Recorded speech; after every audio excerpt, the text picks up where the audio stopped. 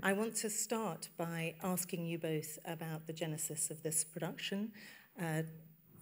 First, Thomas, I think that you were perhaps surprised when you invited Simon to create a show and he suggested working with Stefan Zweig's novel. And when you've had a chance to think about that and answer it, I'd like to ask you, Simon, what made you choose this particular extraordinary novel? Yeah, hello, good evening. Thanks for having Schaubühne here. Thanks to Simon for working with us. Actually, I didn't mind at all what he's going to put on stage, as long as he's going to put something on stage, because I was working for 15 years to make Simon work with our company. It's not a lie, it's 15 years it took me. A lot of dinners, a lot of red wine. I never succeeded, and it was for me, when I first came across his work, 98, it was a revelation, and it still is, even now having seen the show. And I don't say this to other directors, it's for me a dream to have him work with us and to have this incredible artist and director, Simon McBurney, to get in contact with the company of our actors. And that was a dream since I saw The 3 Lives of Lucy Chabrol, and from that on I followed. You're recording this. I can do this for you. I can repeat this 1,000 times. And since that, I try to watch every show and I try to get in contact with Simon. And what we are doing at the Schaubühne is pretty much in the spirit of what Simon did and does with Complicite, but with big difference that we have enough financial support to engage a company of actors the whole year. That's a big difference, but besides, I think we have a lot in common. And one of my challenges as a director of this company is to improve the skills of the actors and to bring them in contact with artists like Simon, because I think this is so important for them when they do this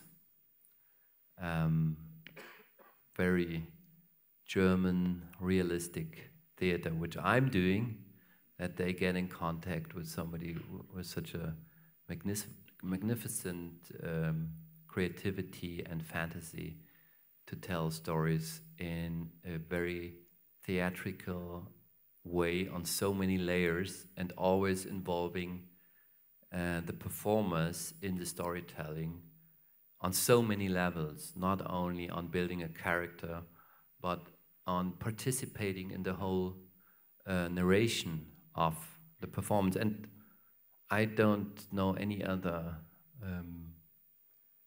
director who has this skill and this art and this touch of genius what Simon has. And so when he finally agreed, of course, I said, you can do whatever you like. And he suggested this book, which in Germany, and especially to me, had a... And Thomas was horrified. So yes, having got me to do something, I suggested this, and he said, why do you want to do that? Yeah, I was. He was hoping I was going to do Shakespeare. I was shocked because this was a book which was on your mother's bookshelf. On my mother's bookshelf, and her taste for literature wasn't very advanced. And I took it from a bookshelf at the age of 14, 15, and I read it like something, yeah, melodramatic. And it even has another title in Germany, which is Ungeduld des Herzens, impatience of the heart, which already in the title tells you, it's about this sentimental emotions and melodramatic feelings. And that's why I was surprised. Having seen it tonight up there, I completely understood why this was and still is such an amazing choice as a novel, because we are confronted of a situation where we do feel a lot of compassion, empathy with terrible situations for human beings in the world, but at the same time we get to the limits of what we can do by only feeling pity without action. And I think that's why that was such a great idea of Simon to do this show. And then it even makes sense in the frame of 100 years of First World War. Yeah, now you go talking, Simon. So, Simon, moral paralysis and historic text and the contemporary. Moral paralysis. Well, what attracted me to it was the fact that when I started reading it, I couldn't stop. It's a wonderful translation by Anthea Bell in English, and it really, it's a fantastic translation. And it was the sensation of it having been written as a single gesture, which I found incredibly exciting, in which it had a sort of musical and symphonic quality in the way that it built and built and built throughout to this conclusion where you know what is going to happen, but it's inexorable. And so the relationship between what this man thinks inside and thinks that he is doing and what is happening in the exterior world becomes, of course, it's completely entangled. And so the moment that it is entangled, what is happening outside is to do with these very personal emotions, so that you can read it as a melodrama between this couple and his inability to, his moral paralysis, where he thinks that he's doing good and he can't get out of it, and it draws him deeper and deeper. At the same time, you can say, well, she is Austria.